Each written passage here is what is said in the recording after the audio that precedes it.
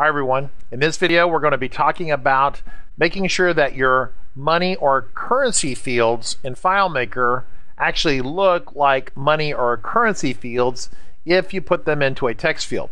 Now I covered the basics about formatting for currency in one of our Pro video courses, and this is a continuation of that conversation. So first off, we've been working on our new version of FM Starting Point, and we ran into a situation where we had a minor enhancement or upgrade. And what we were doing was that we were in invoices, and we had this really gnarly invoice, which was over $1 million.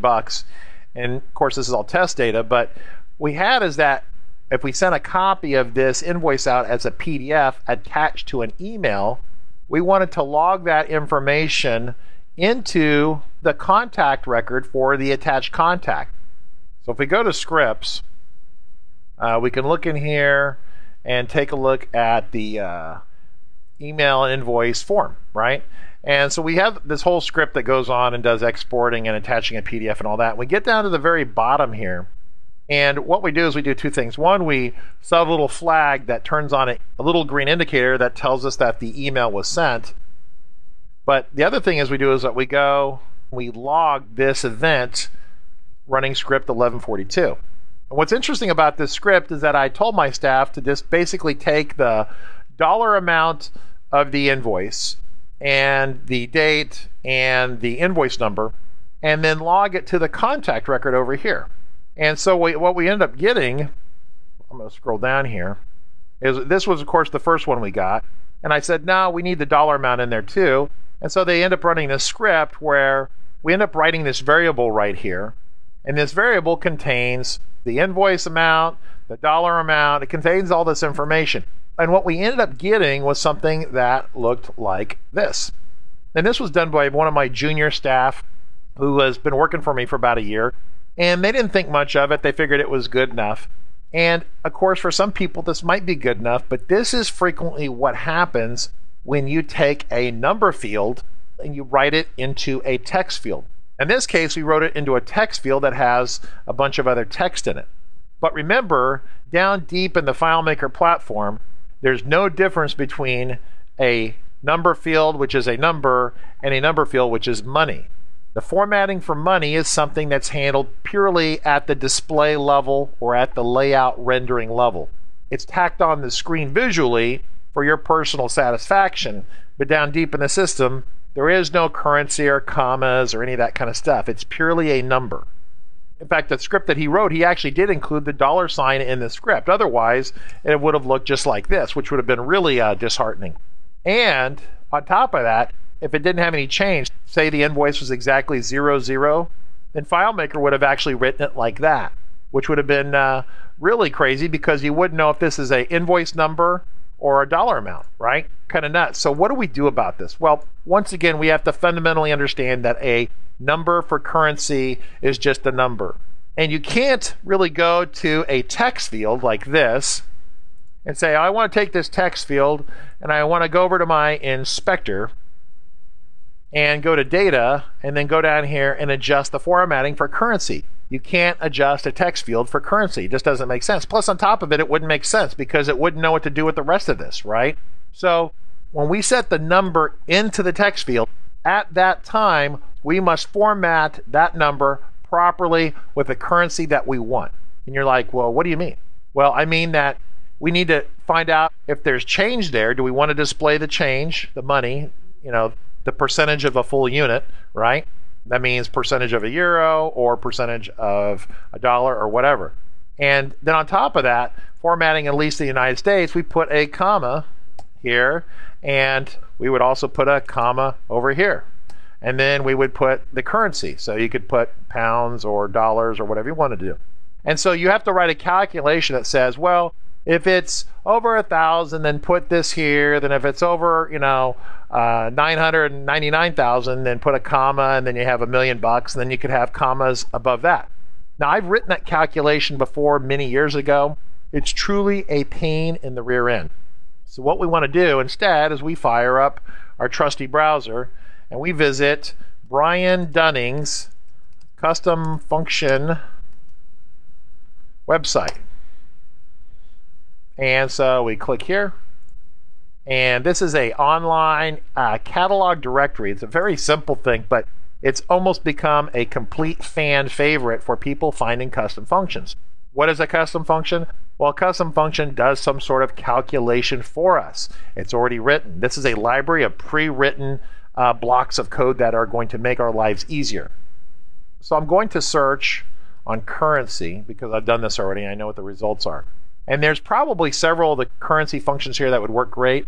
I use this one right here from Tony Denvesky at High Voltage. And I'm not sure when this was submitted by him, but this works really, really well. And of course, you know, this code could have bugs in it or whatever, but I set it up, I tested it, and it seemed to work pretty good. And so the idea is that we have to put this custom function into our database. So I've done that already with FM Starting Point 4.6 or later. So if you're using a newer version, it'll be in there. In order to add or edit a custom function, you have to be using FileMaker Pro Advanced. So this is FileMaker Pro Advanced. And you go to File, down to Manage, over to Custom Functions. And there's a number of custom functions we use in here for a number of different reasons. From mapping and GPS to XML. We have videos that we talk about XML extraction and things like that. Audit logs, all that kind of stuff. So we added this currency function right here, and I called it currency as text. Now I gave it a slightly different name. And so I created this. I simply go to our handy dandy website, and you copy this entire block of code in here. Then you have to add these parameters up here across the top. So we see amount, code, lead, trail, show decimal, and red negative.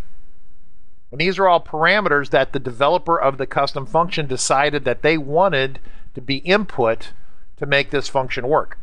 Code is not an allowed word, so I used currency code and I changed it. So as you can see right here, I used a slightly different name right here. And that's because this custom function was written a while back, and then somewhere along the line, the word code became a reserved word in the FileMaker library. So you can't use the word code by itself. It's just not something that's allowed. So I didn't want to reverse engineer and all this. All I know is that if I plug it in and fired it up, it seemed to work.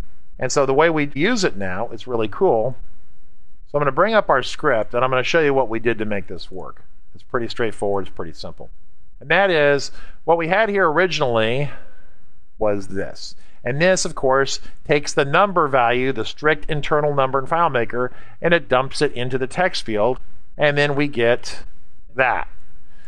So what we did instead is we leveraged a custom function. So we drop this in here, and we say the total, and then we say currency as text, then we put the dollar amount, right? And then we substitute in the elements, right? It's pretty cool. So if I put the currency as text down here just so you can see it, when you type it up, it gives you a little clues about what goes in there. So I put in the field with the number of the dollar amount right there. I decide that we don't need anything for the currency code. You can read up on that, but that has to do if you were going to say US dollars or Canadian dollars or something like that. We leave that blank. We say that we have a lead currency, and that's the lead currency. Some currencies have the currency mark on the trailing side of the number, so you can say, well, there is no leading mark. You could put a trailing mark over here, so that's what the trail is. And then we could say the number of decimals to show. You could always have it just chop them off, but in our case, we wanted to show the decimals. And then if you have a negative number, sometimes in accounting, you'll see negative numbers represented with a red color to the font. And so I simply turn that on here. I think a 0 turns it off. The instructions for this are contained in the custom function. So you can see what is accepted and what's not. It's all in there. Now, if you're using FileMaker Pro, you can still leverage this custom function and you can call it. However, you cannot edit it or delete it or add new custom functions. That's one of the benefits of buying FileMaker Pro Advanced. So if you're not using FileMaker Pro Advanced, keep in mind that you cannot edit, add, or delete custom functions, but you can still use them here in script. So this is totally legal. So the fact that we put this in FM Starting Point for you means you can use it anywhere else. Any of those custom functions in here, you can leverage. In fact, right here, if you want to see what's going on with the functions, this is the function list. Click here and you can see all the custom functions that we have set up that we're using. I can drag this over here so you get a little bit more of an idea. Pretty handy. So there you go. That's how you take a number field that's actually some sort of currency, and you drop that into a text field and you format it in an appropriate fashion that your users will expect.